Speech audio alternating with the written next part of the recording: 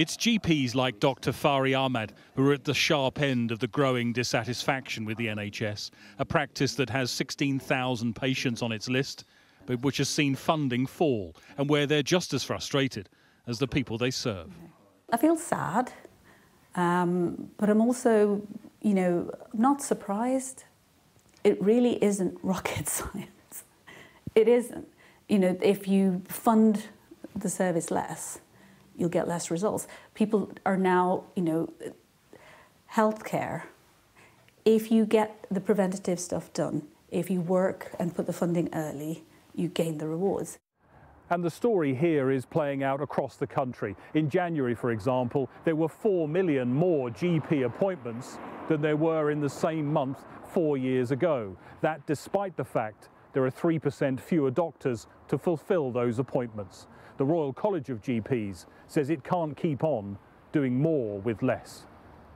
It all feeds into a feeling of continual crisis. Among those who said they were dissatisfied with the NHS, 71% said it was because of long waiting times for a GP or hospital appointment.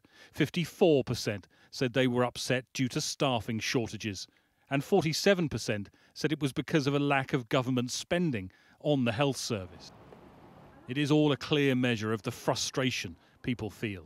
Waiting times for GPs are getting longer and longer. It's getting harder to see people. I still think when you get there, when you're having treatment, the staff are great. It's quite frustrating to be angry at the NHS when you know that the issues there are not because of the work that they're doing. It's just the lack of funding. Not getting paid enough, I think. Footballers kick a ball about and get loads of money. What do they get? Nothing, and they save lives. And the report's author says this is about more than statistics. What the survey doesn't measure is just the emotional cost, the societal cost of having an NHS that people are increasingly concerned might not be there for them when they need it. And I think if you speak to friends and family, if you speak to people working in the service, that's a real fear. The Department of Health and Social Care pointed to what it said was record spending on the NHS and progress in cutting waiting lists and increasing GP appointments. The report did find strong support for the founding principles of a free NHS available to everyone.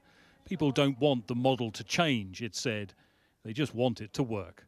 Greg Milam, Sky News.